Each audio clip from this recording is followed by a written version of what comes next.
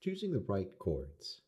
With this presentation, you ought to learn the basics of organizing harmonies so that you know what chords to choose when you're building a basic song. In this lesson, we're going to be covering a few different things.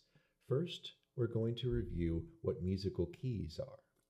Then, we're going to figure out how scales are constructed in relation to a key. Once we've done that, we're going to cover how to build basic chords within that key. And finally, we're going to talk about choosing chord patterns that fit into that key and make the whole song make sense. A musical key is basically a collection of tones or sounds that are designed to make one of them in particular sound special, like a musical home or a center of gravity.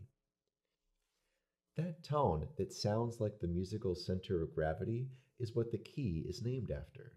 So, if that special tone is C, then you can say that the music is in the key of C. That special center of gravity tone is called the tonic. A musical key is kind of like a solar system.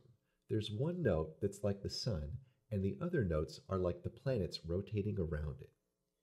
Choosing a key helps musicians organize their work and keep it from sounding random. That being said, it's likely that most, if not all, of the music you've ever heard has been written to be in a particular key. And we are going to be using C major for our discussions. C major tends to be a favorite key for music teachers because it does not use any tones that are modified with accidentals like sharps or flats. We don't really even need to worry about those so much right now. Once you've determined what you want your musical key to be, the next step is to organize the notes in the key to what we call a musical scale. The notes are often organized in ascending order, starting and ending with that main center of gravity tonic note. This type of organization is what makes up a scale. Many musical ideas are based on going up or down parts of a musical scale, or from jumping around the notes within that scale. So, if you want to be a successful performer or songwriter, it's usually a good idea to spend some time practicing singing or playing different kinds of scales on your instrument. Once you have your scale, you can begin creating chords built off of the notes of that scale. Chords can be created, that is to say, these basic types of chords, triads. These can be created by stacking alternating notes taken from the key. So, this first chord in the example here is a C major chord because it takes the notes C, E, and G. Now, these chords are assigned a number based on their position within the scale.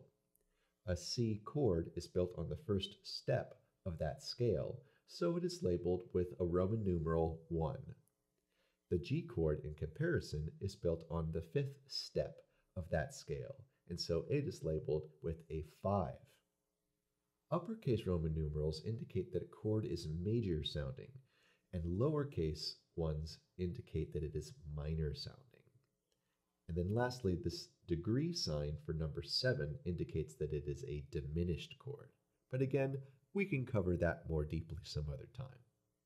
It's important to notice how the Roman numerals are constant, no matter which key you decide to use.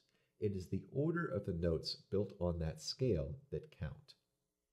Once you have your scale and the different kinds of chords built from that scale, you can use these basic chords to build a song choosing the chord patterns that highlight a particular key.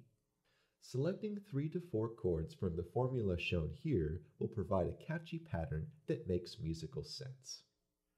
Now at this point, I'd like for you to take a moment, maybe pause the video, and experiment with this formula.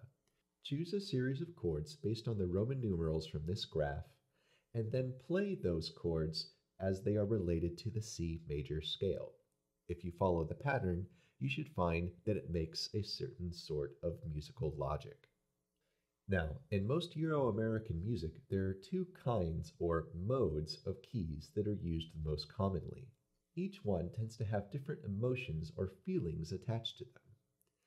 The major key is designed to sound happy or light, and one example is Jason Mraz's I'm Yours.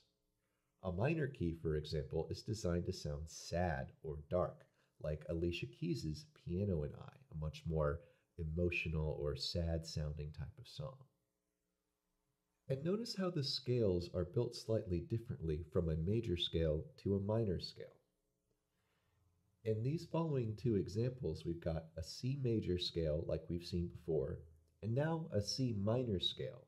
And in this minor scale, the third, sixth, and seventh notes of the scale, which in this case are E, A, and B, have flats added to them, which is to say that they sound a little bit lower. That's how you change a major scale into a minor scale. The notes of a minor scale are a little bit different than the major scale. That means that the chords we built off of those are also going to be a little bit different. But I should note that the fifth chord of a minor scale tends to be shifted back to the major version. We don't need to go into why we do this so much, but it does tend to make the return to our center of gravity, our tonic, sound a little bit stronger.